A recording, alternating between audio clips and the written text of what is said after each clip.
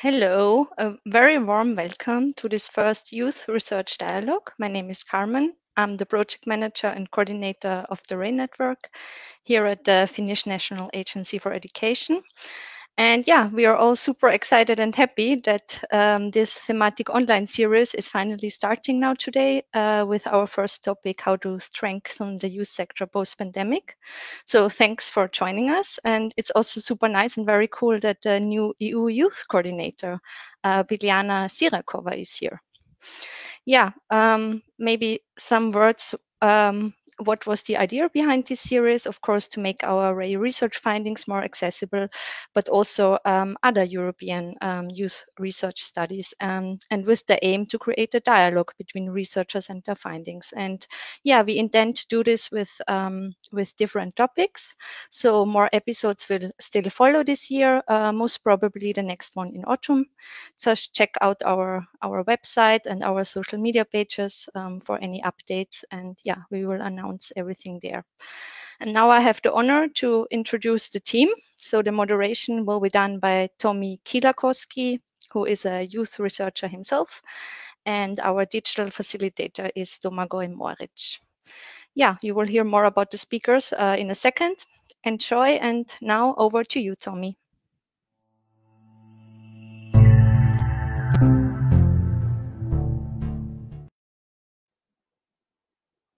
You are all warmly welcome to follow our first ever RAI Youth Research Dialogue. Today we'll be talking about COVID-19 and how to come out of the COVID-19 era. As you know, COVID-19 has had a profound impact on our European societies. One of the consequences of the crisis that has not been discussed properly enough is the impact of COVID-19 on different generations. We know that pandemics has had a huge impact on the young and youth work. Finnish sociologist Erik Allard famously said that well-being is about three different things. It's about having things such as money and income and housing, and it's about loving, having social relationships and friends, and it's about being, it's about self-fulfillment and participation. COVID policies have had an impact on all of these dimensions, on having, on loving, and on being. And today we are going to concentrate on looking at precisely this.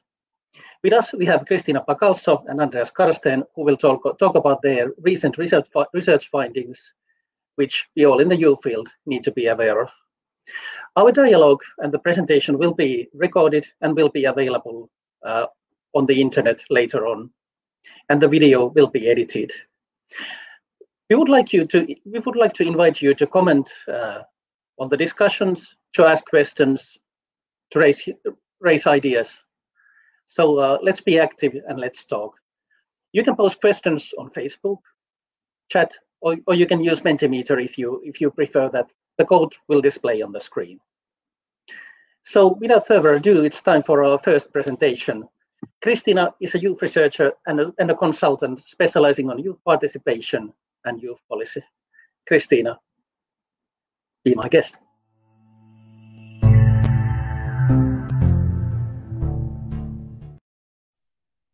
Thanks, Tommy, for that introduction. Today I'll be sharing some findings from a piece of work that was just completed. Domagoj, maybe if you could bring up the slides. This is a piece of work that I did with my colleagues Dan and Adina at People Dialogue and Change on behalf of the European Youth Forum. And the methods that we used included a secondary analysis of a global survey that was done last year, where we focused in specifically on the outcomes to the survey of 32 European countries with a sample size of just over 4,400 young people between 18 and 34. as well as focus groups and interviews with 29 young people across Europe who themselves self-identified as being within marginalized situations or backgrounds, as well as a policy review, and a literature review. Next slide. So the findings really focused in on three general themes. And the first theme is education.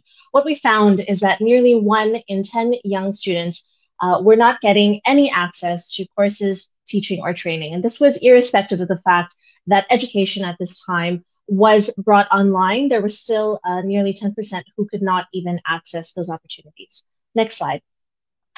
Similarly, 1 in 10 students think that the pandemic will cause them to completely fail their education. And 40% are worried that their education will be delayed. Next slide. So we need to keep in mind that during this time, the rapid move to online also did not necessarily affect all students equally.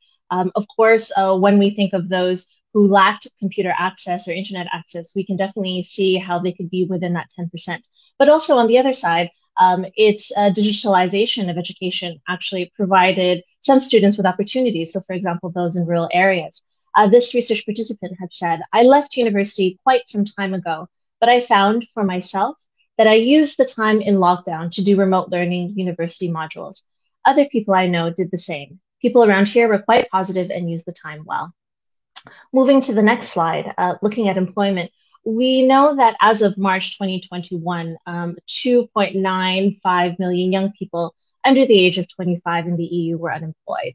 Unemployment is a challenge for youth unemployment is a challenge irrespective of the pandemic and was much so before the pandemic. However, during this period, Eurostat calculated that youth unemployment rate rose from approximately 14.9% to 17.1%. In the next slide, we see that 1 in 10 young people saw their future career prospects with fear. And among the young people who answered the survey, those in marginalized situations were more than twice as likely to have stopped working than other young people. If we see in the next slide, the quote, the challenges during the pandemic, therefore, can set young people on a life course with respect to their career that was much more different than they expected. One research participant said, maybe I shouldn't focus on my dream job anymore. I have to focus on a job that will give me money to live. Another had said, the jobs that are not the ones you studied for, you have to lower your standards. And we see that young people are faced with this kind of challenge. In the last component of our research, we looked at mental health.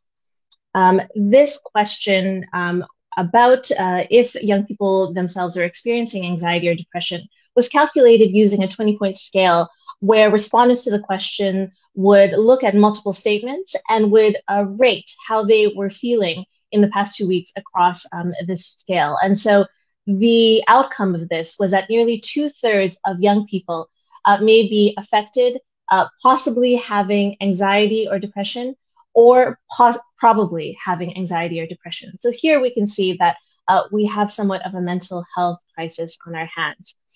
In the next quote, we'll see some context to this, some depression experiences that young people may be having. I don't think it's fair that we have young people approaching 30 years who have to move back with their parents. This is happening a lot right now, but also before the pandemic. We don't help them with starting their own life. It's unfair that we are ignoring this big group of young people who can't get employed. So just on the last slide there, I just want to wrap it up in the sense that the big takeaway is that education, employment, and mental health outcomes are not separate, but rather very much interlinked. How a young person fares in education will affect their chances for employment naturally. And if they do better or worse in employment also has an impact on their mental health. But really what we're seeing here is actually more of a devil's circle, where young people's poor mental health will also likely worsen their chances at employment and educational prospects. And this is their poor mental health and well-being now and their prospects in the future. Therefore, we know mental health is not solely a mental intervention, but we need to look at the supports that address the socioeconomic determinants of health. And I think that this is really a key thing for us to remember when thinking about how to strengthen the youth sector. Thank you.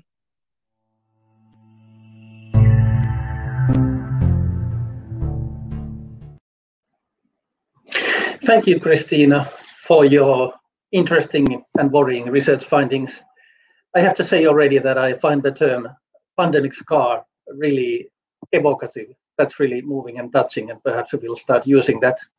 Please, I would like to remind you that you can ask questions on Facebook and on Mentimeter, and we will answer them during the dialogical session. Next to go is Andreas. Andreas is a member of the Transnational Research Team of RAY Network. On to you, Andreas.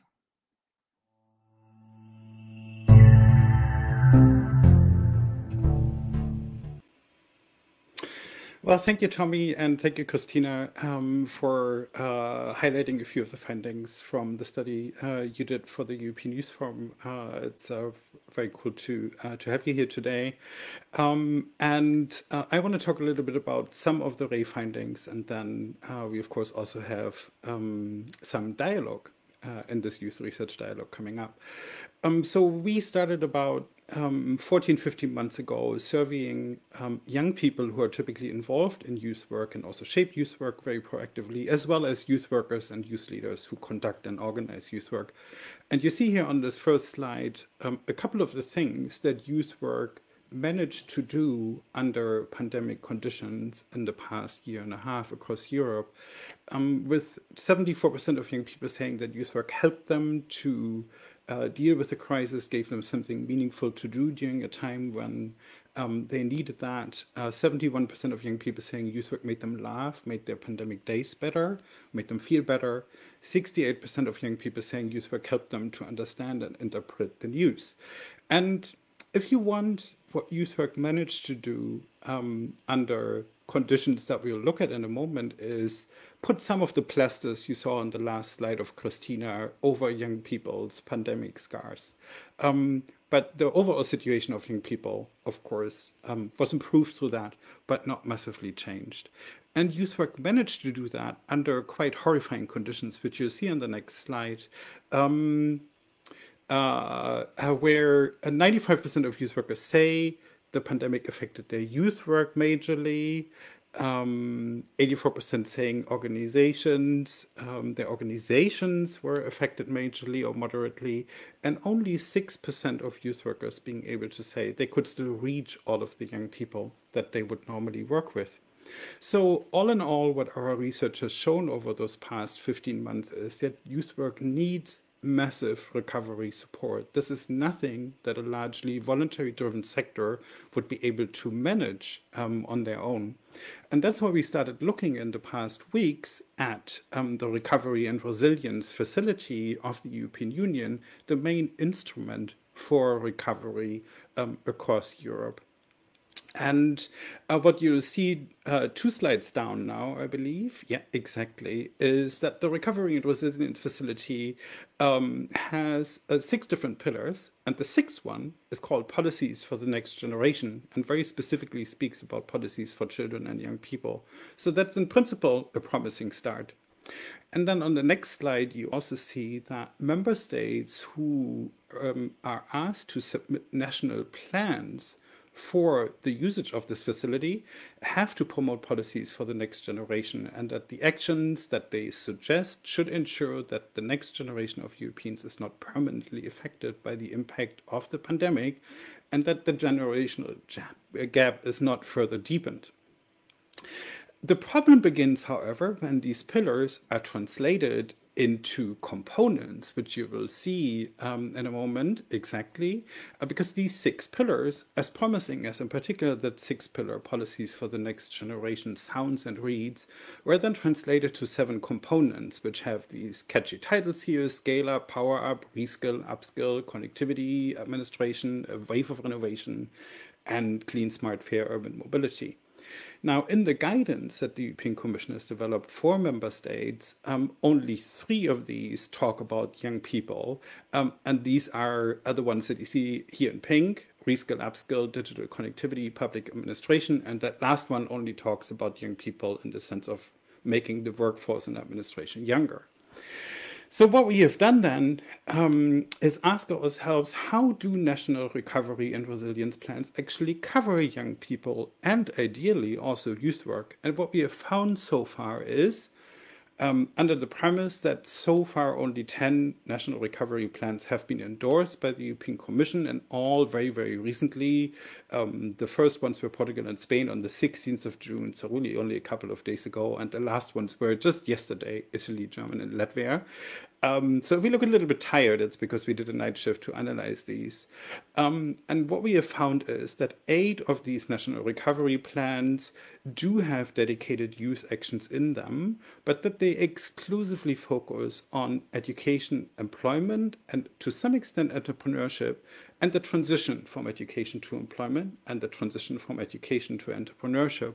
So if you think back to what Cristina just showed us, is that there's one huge topic already missing from these first 10 national recovery plans, which is the mental health of young people.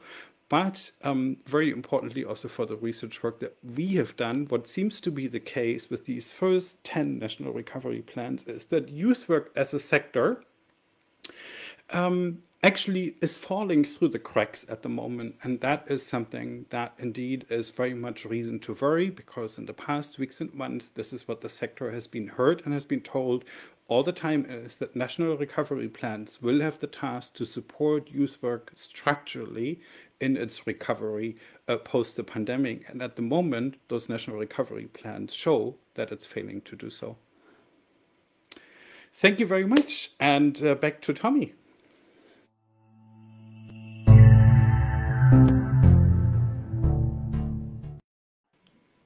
Thank you, Andreas, for your wonderful presentation, which provided us with another really good metaphor about youth work falling through the cracks. So we have two, pandemic scar and youth work falling through the cracks. So we are not in a happy place, I guess. I would like to pose a first question for Cristina. Could you please comment on the findings of Andreas? In your study, which you did, you talk about triple losses: educational loss, economic loss, and also poor mental health. And these losses now form a pandemic scar, which is likely to follow young people for the rest of their lives.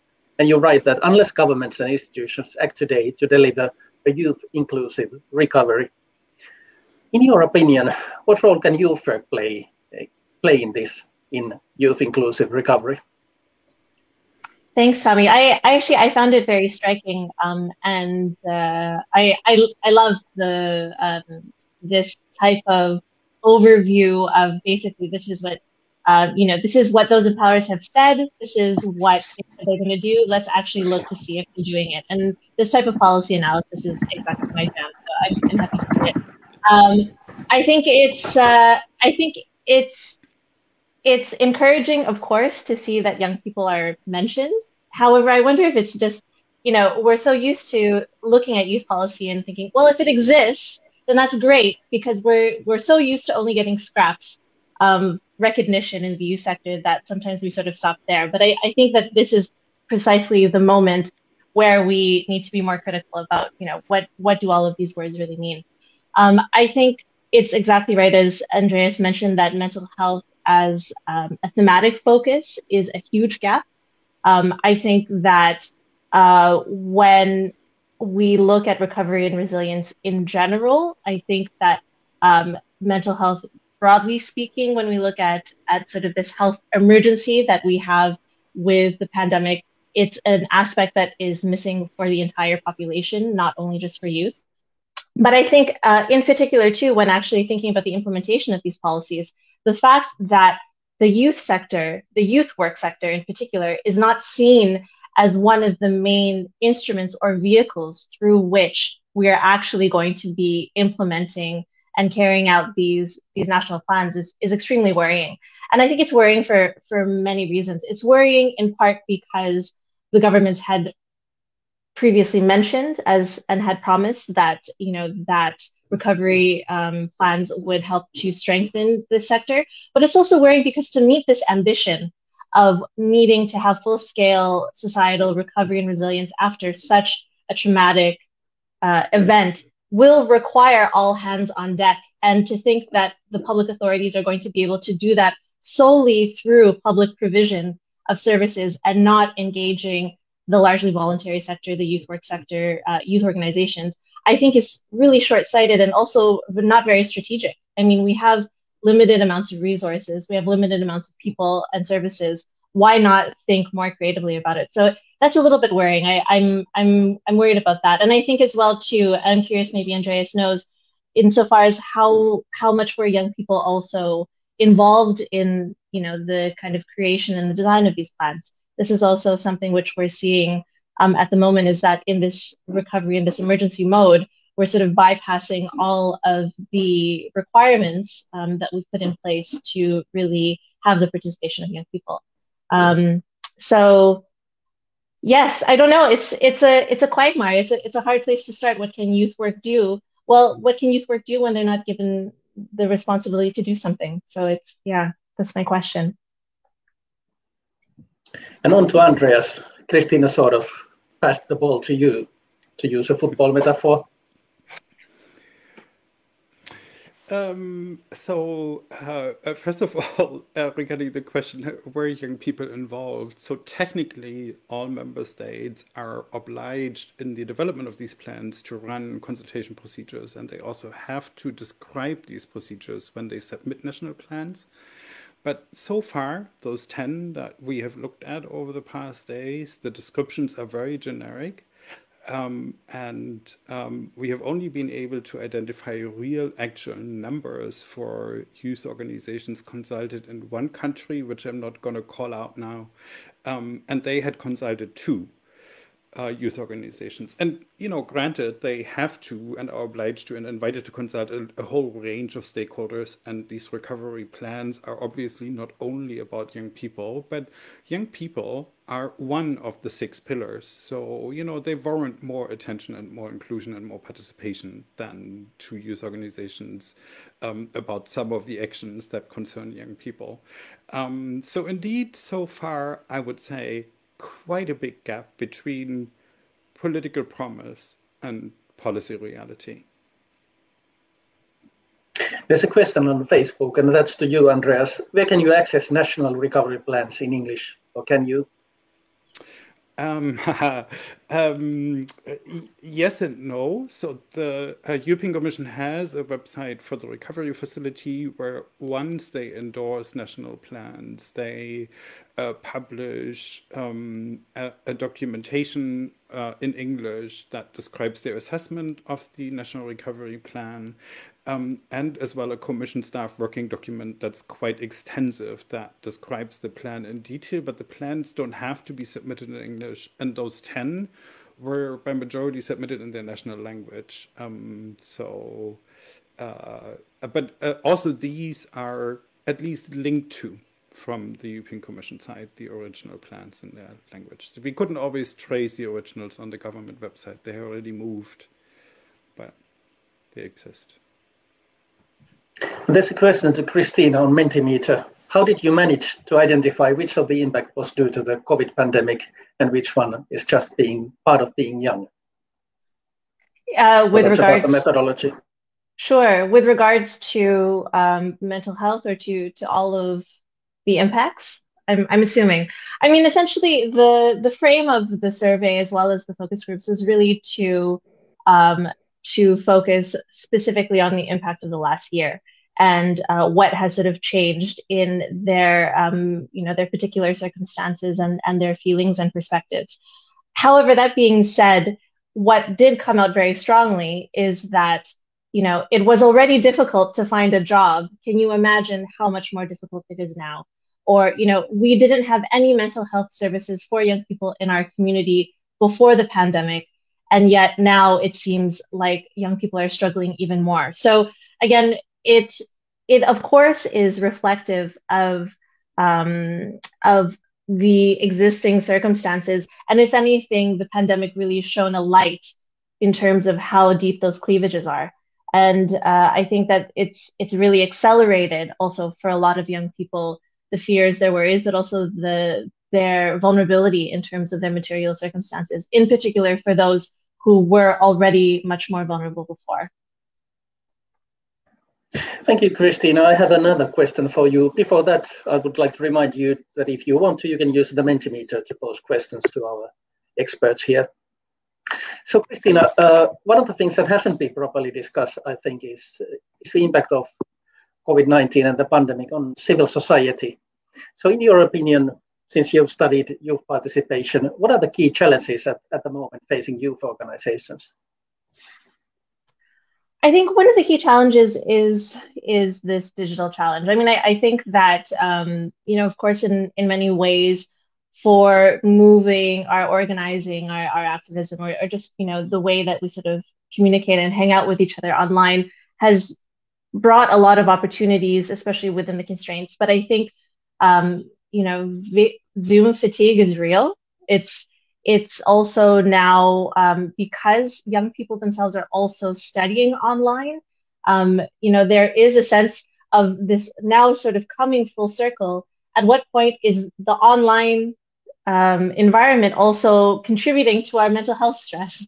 And so one of the recommendations from the European Youth Forum in the report is a recognition of maybe this concept of the right to disconnect. And I think the right to disconnect relates to our work and how a lot of it has gone online, certainly to the level at which we're connecting online for education. But I think we'll also apply to what we use our extracurricular time for, and that can also include our participation in our activism. I think that this is a challenge because for a lot of young people, we just have competing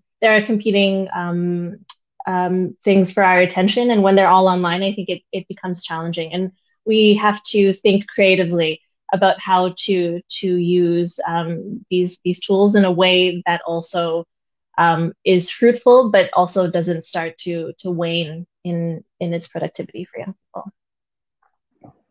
So Andreas, we know from recent trauma studies that other people, our friends, our peers, are really important source of well-being in the post-traumatic era. And now then we are coming out of COVID crisis. In your opinion, what would be a proper policy response to help youth sector organizations to be able to blossom in the post-pandemic era? No, that's not a small question. But luckily for me and us, the youth sector actually did convene not long ago in December last year for a big youth work convention and actually discussed that at length. And part of the Bonn process and the declaration of the Youth Work Convention was exactly the question of what does the youth sector, what does youth work need across Europe to operate in this new normal, as we called it in December. And there is a whole range of things. I mean, one is very simply and straightforwardly support organizations and teams and networks from the smallest youth club to the largest organization in getting digitalization right. I mean, we have seen now in the pandemic that we have neglected this topic as a field for far too long, and we need to be able to find an authentic educational approach that reflects the values of non-formal education also in online spaces, because they're not going to disappear, pandemic or not.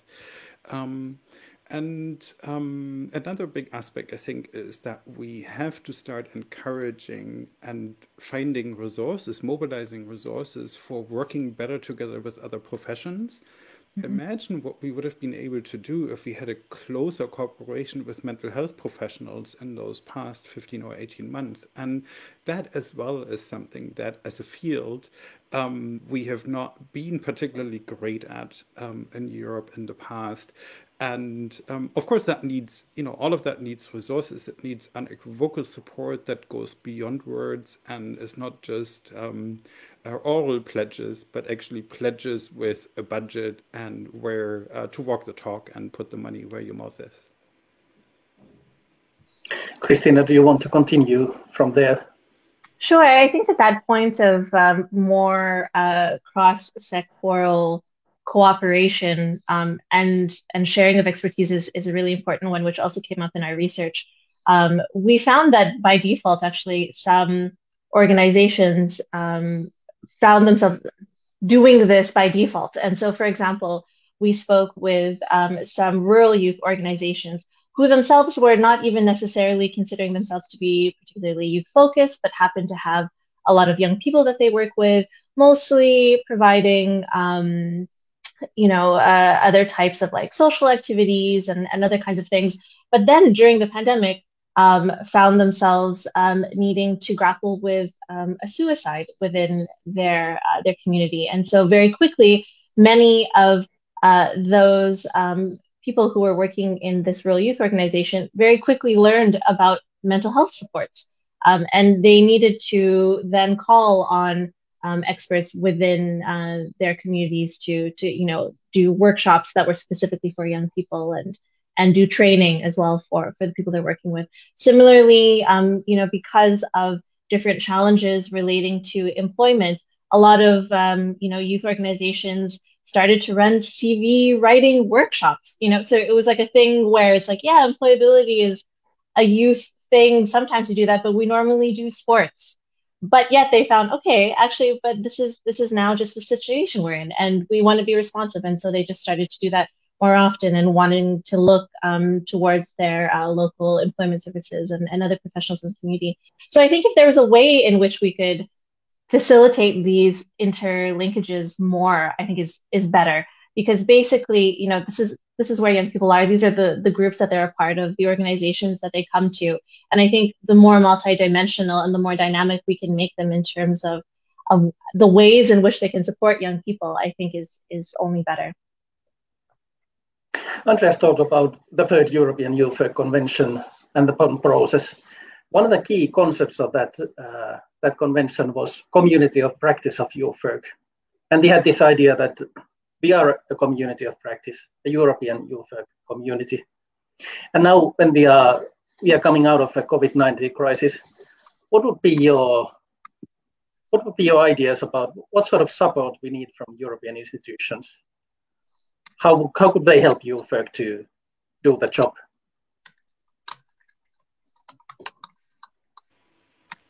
And that's a question for both of you. Okay. Yeah. So you want to go ahead and start? No, I would be pleased to hear what you think, Andreas. Okay, perfect. Okay, sure. So I think one structural dilemma that the youth sector has across Europe in most countries is that it basically depends on project funding and how hard that backfires at a time when each project is grinding to a halt unwillingly. We have now seen in the past 15 months and the economic impact that has had. And what I would wish for this community is that European institutions as well as national institutions walk away from this excessive focus on project-only funding and give structures and teams, however formal or informally they are organized across Europe, some structural funding that allows them to cover their basics, their bookkeeping, their administration, their equipment. It's really not hard to do. It barely registers in the last corner of a national or European budget, the money that our sector would need for that. But we always have to hide that in project budget, and it's tiring for everyone. And everyone has been talking about this for 2 decades now, and we have never done it. And now would be the time to do that and finally right that massive wrong that's been haunting us for more than 2 decades. What about you, Cristina?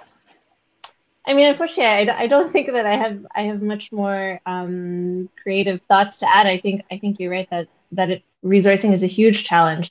I think that on the individual level, we see from your report, Andreas, and the survey with youth workers is that, because of how precarious their jobs are, many of them have to consider leaving. And I think that the retention of youth workers and the fact that their jobs don't have a lot of stability because organizations don't have a lot of stability because funding has no stability, I mean, is a huge danger for the sector when you have a professionalized group that you can't retain. And I think that this is a huge challenge and definitely probably at the root cause of a challenge, our challenges in the youth sector. Thank you, both of you. We are rapidly approaching the end of our discussion. There's a lot of room for criticism here, but in youth work we have to use the language of hope as well.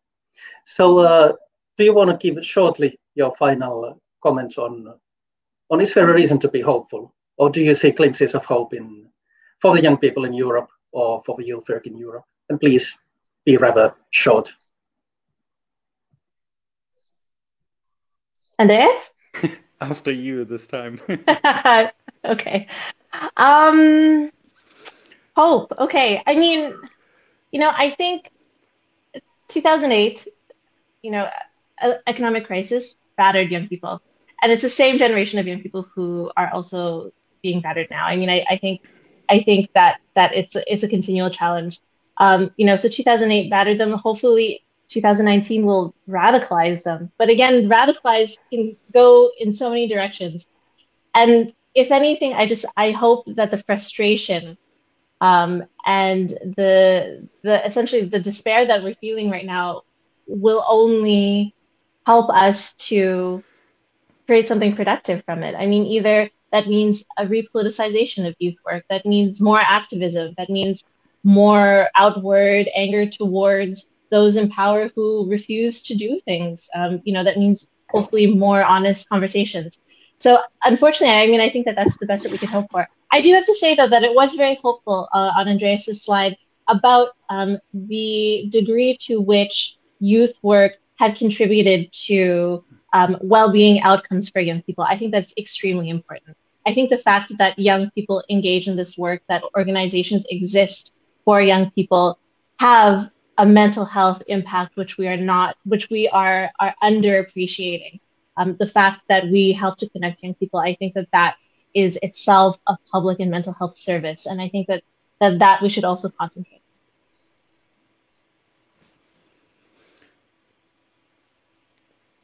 Yeah, for me, very much the same. To see in our work and in the case studies that we are currently conducting across Europe, how much youth work has been able to contribute under detrimental conditions really gives me hope and makes me hopeful and optimistic. And then another beacon of hope for me is how much there is at the moment street activism and policy activism around the question of climate change, and how much that youth movement and youth-driven movement is currently trying to bridge the gap between young people and politics by running for parliament and political positions from the very local to national, and I'm sure in soon in the future also for the European Parliament. And it's something that we've been worried about in the research community, as the three of us certainly know, for a long time, is whether or not that kind of movement would ever bridge into politics and policy making. And I'm very happy to see that coming. Thank you, Andreas. Thank you, Cristina. Thanks for everyone at the audience. It's great to have you here. This was the first Ray Youth Research Dialogue, and we are planning to do more in the year still. And most probably we will continue with the next one in the autumn, and we welcome all of you to join us again. We hope to see you on board. Check out the Ray website and the social media pages for updates. And before we do the next dialogue, I wish all of you a sunny, eventful, and safe summer. Thank you for joining us.